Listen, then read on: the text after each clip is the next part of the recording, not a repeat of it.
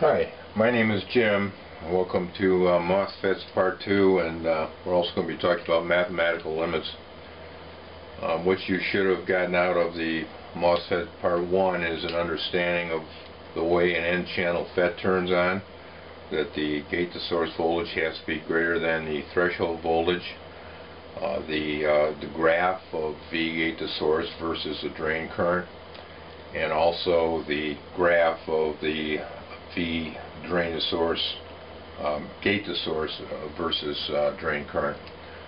You should understand that P channels are basically opposite that of N channels, where the gate has to be more negative than the source by a value more negative than the threshold voltage. Now we're going to get into MOSFETs again today, but we're going to be talking about the transition. Before, we were just talking about the static characteristics, so these are the dynamic characteristics when the MOSFET is being switched on and off, as it would be in a typical switch mode power supply under some control like pulse width modulation, which is very, very popular. But before we get into that, let's just take a look at MOSFET extremes. And what I did is I got on the internet and searched for the highest voltage MOSFET I could find, and that was made by a manufacturer named Diexis, part number 2N450, where the V gate to source voltage, and this is an N-channel device, is equal to 10 volts, full on, it's guaranteed. 10 volts is guaranteed to turn the part on. V drain to source max is a whopping 4,500 volts. ID max equals 2 amperes, so that's an awful lot of power this can switch.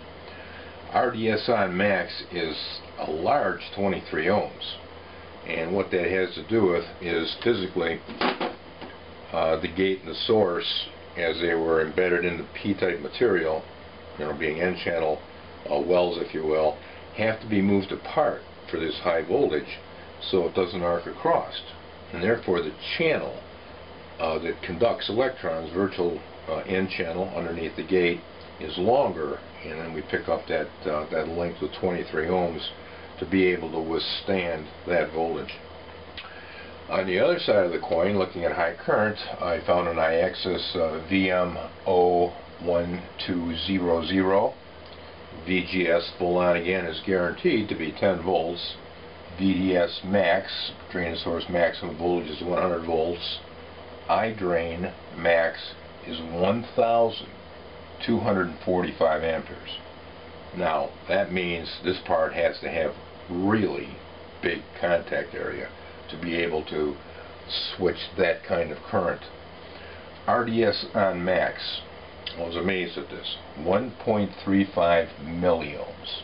That's 1.35 e to the negative 3 ohms. This part costs $97 a piece.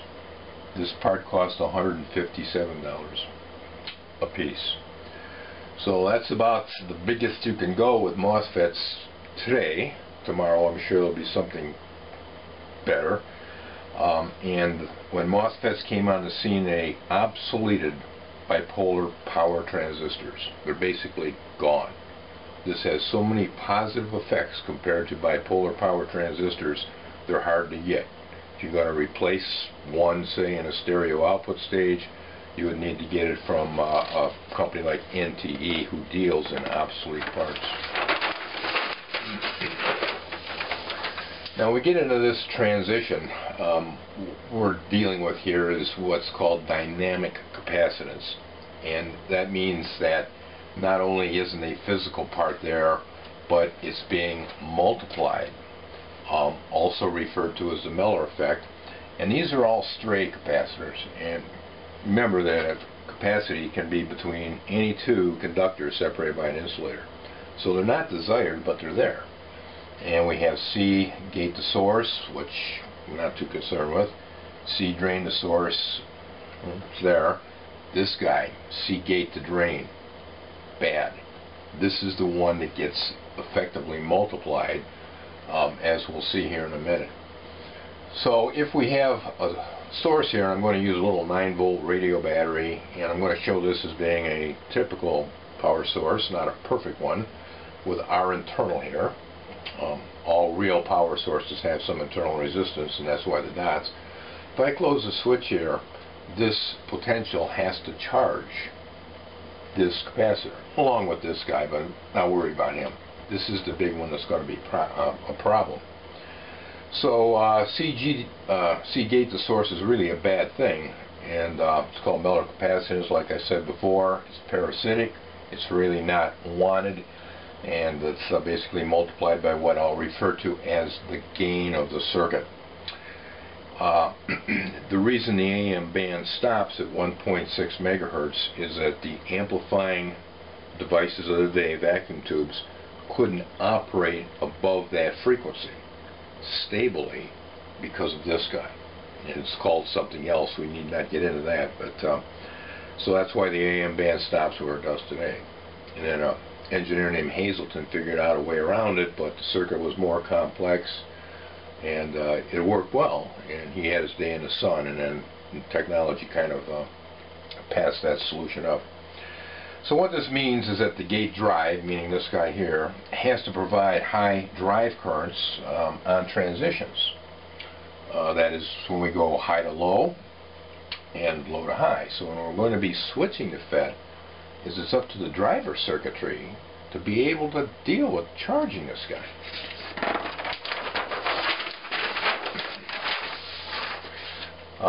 So our key formula here is that the charge, Q, in coulombs, and I got a little note here, be careful with C, because C is capacitors, of course, and is also the unit for charge, so I'll try to have the word coulombs where I mean coulombs.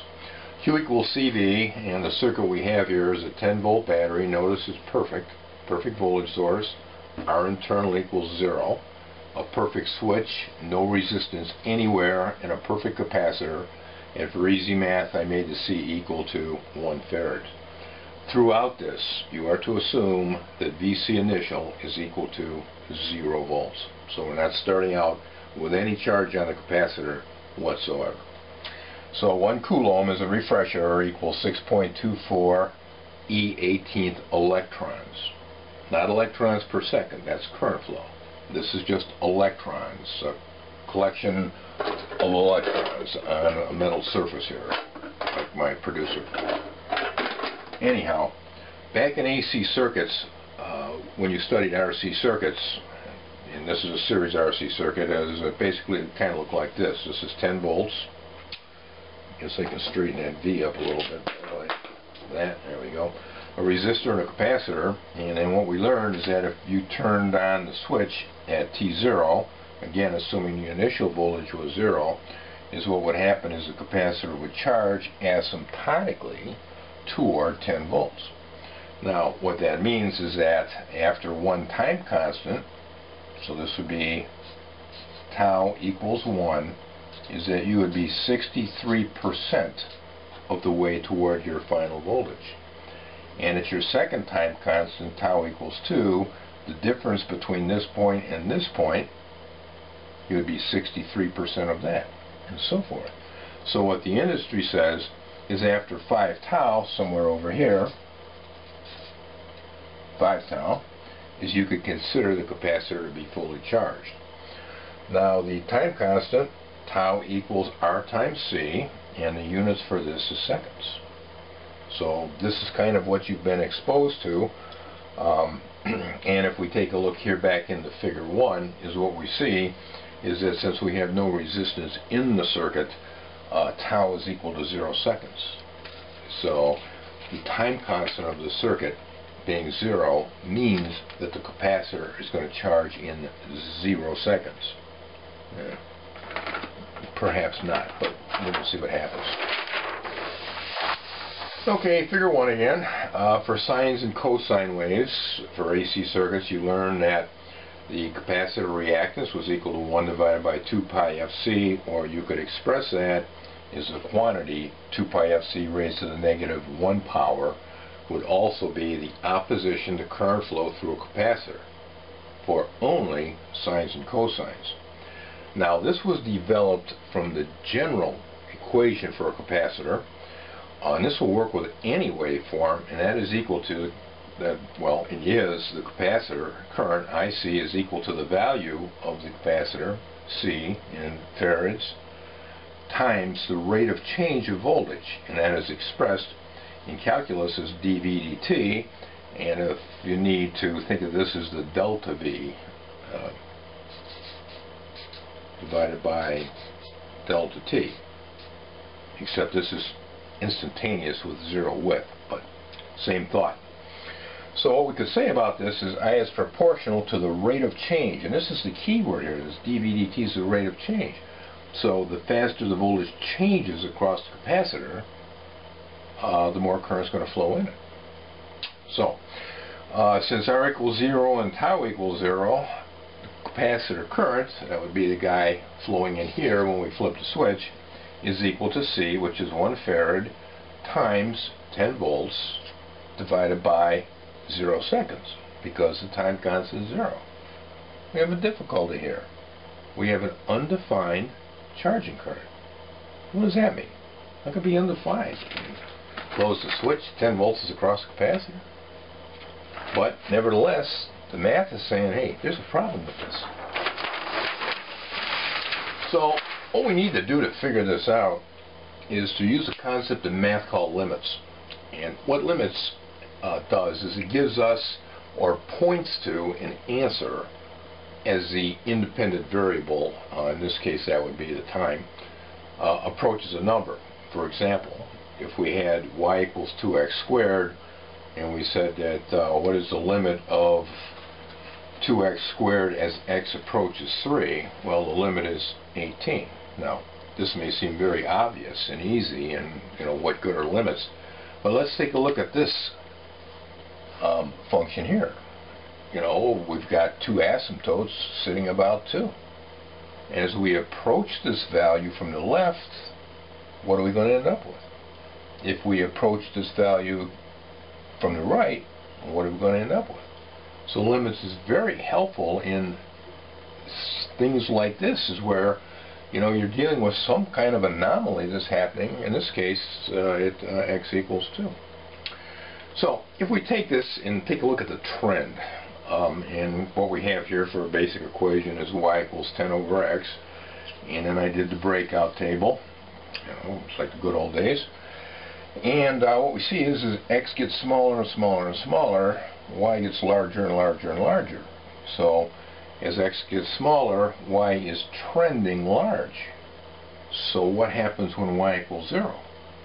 Well, what we can say is the limit as x goes to 0, based on this situation, is equal to infinity. That makes sense? I mean, we could keep going with this through the floor and get larger and larger numbers here, and eventually, if we do hit 0, although it's mathematically undefined, is we can say that the limit as it approaches 0, keyword, is equal to infinity. So let's go back to my bad example here. So we'll take the limits and now we'll put it in this circuit. And the capacitor current is the limit as the change in time. That's going to be the time it takes to go from low to high, switching the switch closed, goes to 0, of our equation here is equal to the limit of 1 farad times the change in voltage, which is 10 volts, divided by dt, which we let go to 0, is equal to infinity.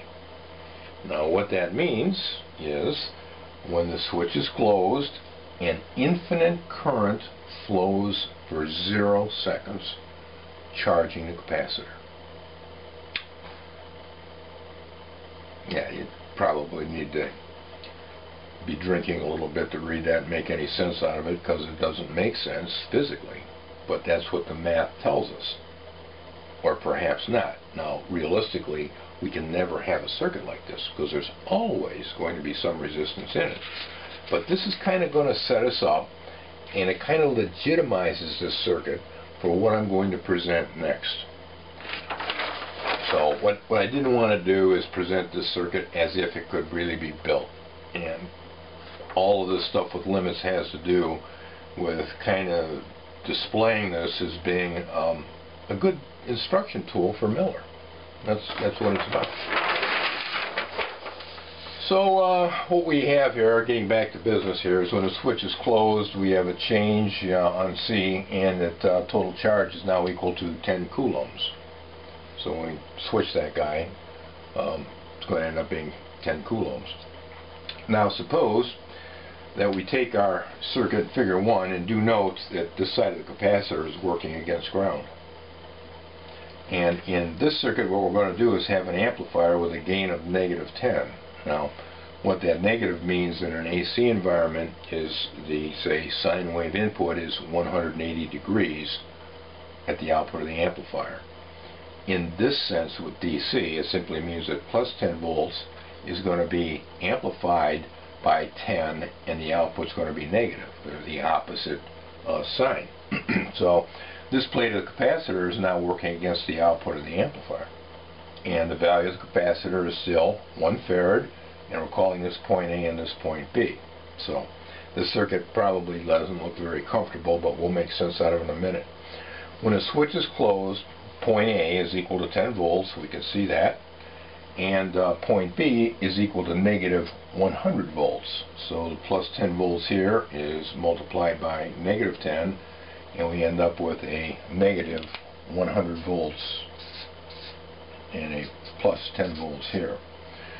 So what we can say about that is that the voltage across the capacitor is 110 volts. And we can kind of see that's true, because if we take point A and subtract from it point B, it'll be 10 volts minus a -100 volts is going to be 110 volts. And right now I don't care about polarity.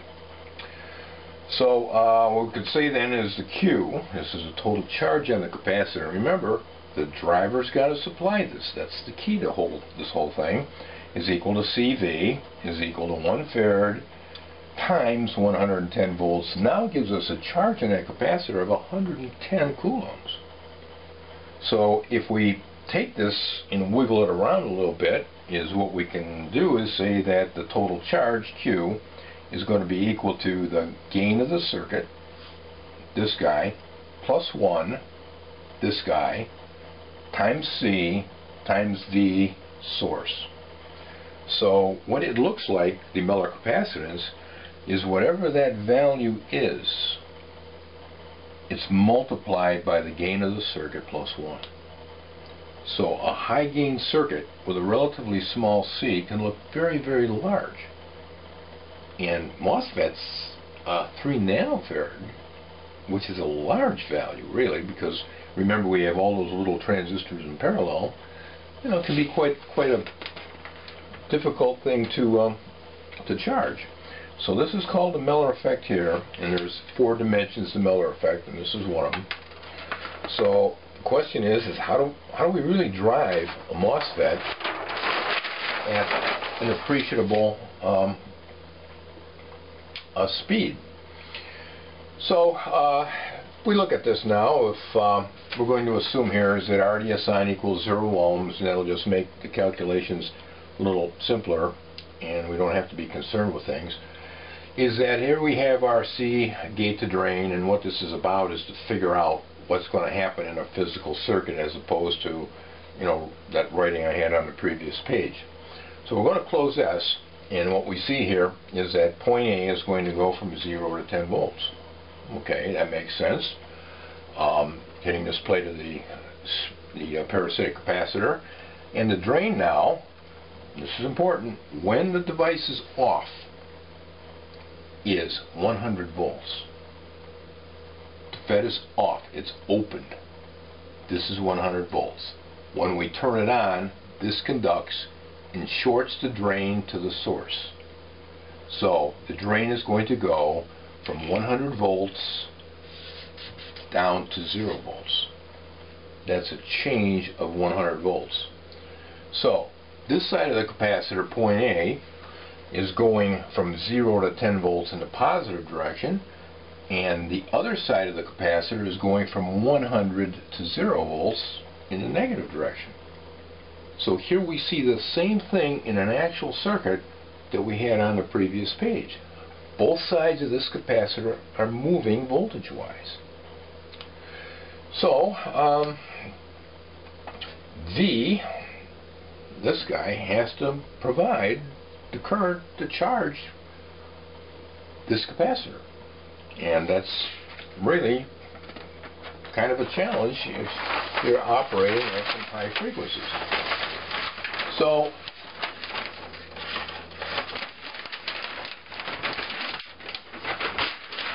there we go. In transition, let's say that the switching frequency is 100 kilohertz and we have a lazy turn-on time. Now, what that would mean is that this is going to be, say, a square wave generator, and I've got a resistor here feeding the FET, and this is our CGS. So now we have a time constant of R, C, gate to drain, and a time constant is going to slow down the turn-on time. So that's what I mean by the word lazy. So let's take a look at this point, and what we have is we're starting with the device off. Well, V drain equals VDD, in this case 10 volts, and since the device is off, is that the current in the drain in blue is virtually zero. So if we analyze the power at this particular point, it is very close to zero. We have this much volts and virtually zero current flowing, so when it's off, it's hardly dissipating anything. Now, when it's fully turned on in pinch off, the drain current comes up to its terminal value, which in this case would be 2 amperes, and the drain voltage would drop down to a low value,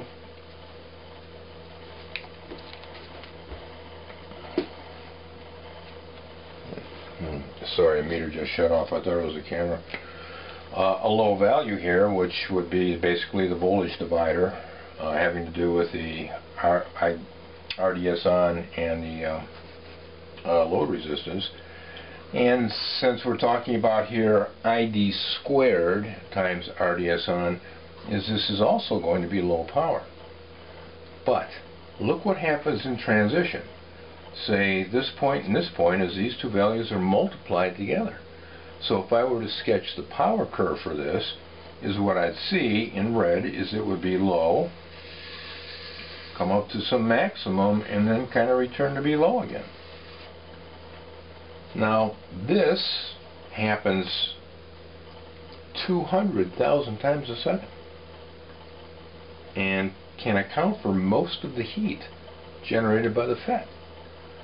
So a circuit that can't charge this quickly causes the part to run hotter. Now suppose that I had a real powerful source here and there was no resistance, so this could support a lot of current flowing in both directions. What that would look like in dotted green, and this is going to be for the drain voltage, is we hit turn on and he would fall quickly. And as far as the current is concerned, in blue, when we hit turn on, he would rise to the terminal value quickly. And that means that the total power during the transition here of turn on would now look something like this. And you can see that would be much less, with all due respect to my sketching skills. So by turning it on hard and fast, keeps the FET cooler than slow. And that's all has to do with the ability of the drive circuit to charge and discharge C, gate to drain, stray quickly.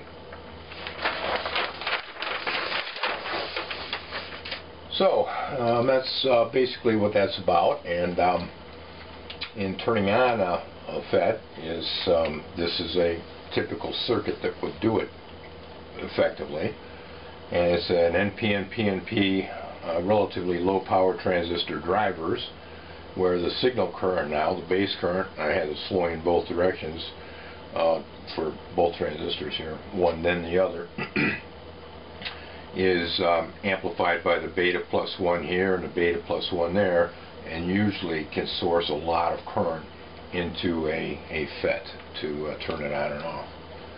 And we've got here a circuit that designed a while ago, and what this guy is it's capable of ringing a telephone. I think I brought this up in a previous video for a throw phone for the police department, and I need 86 volts RMS to do that.